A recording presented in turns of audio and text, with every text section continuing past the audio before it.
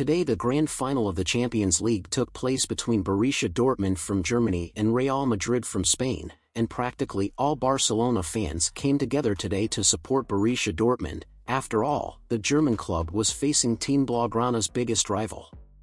Today all football lovers around the world stopped to watch this great final, mainly because two big names in football said goodbye today as they will retire from their careers, and they were Marco Reus from Borussia Dortmund and Toni Kroos from Real Madrid.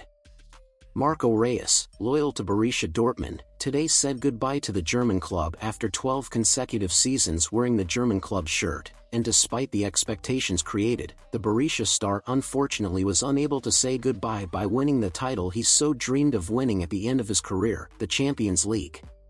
After the match, Reus was sad but took the opportunity to say his words of thanks, especially to the Borussia fans. But what no one expected was that the German would mention Barcelona in his words.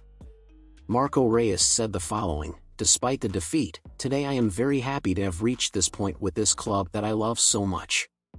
Yesterday was my birthday, today I'm saying goodbye, and unfortunately we didn't win the Champions League, but if we had won it would have been the perfect script. I want to thank everyone who supported us at this moment, especially our fans who believed in us from the beginning to the end of this competition. We were never alone, and I know that many people around the world were rooting for us. After our fans, I learned that the second biggest crowd that supported us was Barcelona, and well, we already know why, right? Please know that we are very grateful for your support.